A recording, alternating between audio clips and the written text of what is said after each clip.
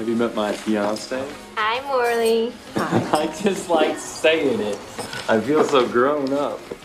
Next, please. Look what you forgot. See, that is one empty hand. Oh, yeah. Don't be mad.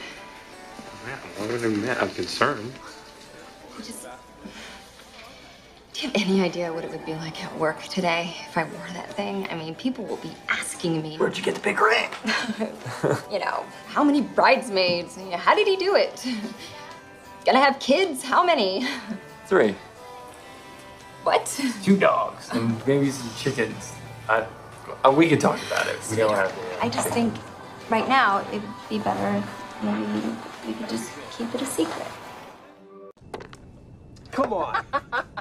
That's 7 in a row. It's amazing. You are like, this woman's a shark. You are good at this game. Not really.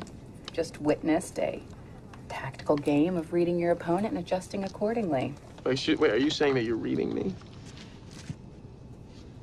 Thank you. Happy Valentine's Day. Oh, thank you.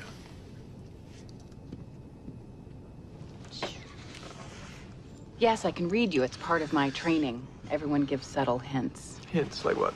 Giveaways. You boarded the plane wearing a suit but no wedding ring. Serious but not committed.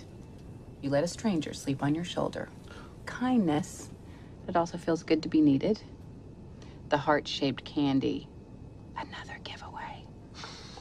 Either you have a problem with sugar, which, based on the amount of maple syrup you put on your pancakes this morning, I wouldn't think so. Or you have a problem with candy in the shape of a heart, which means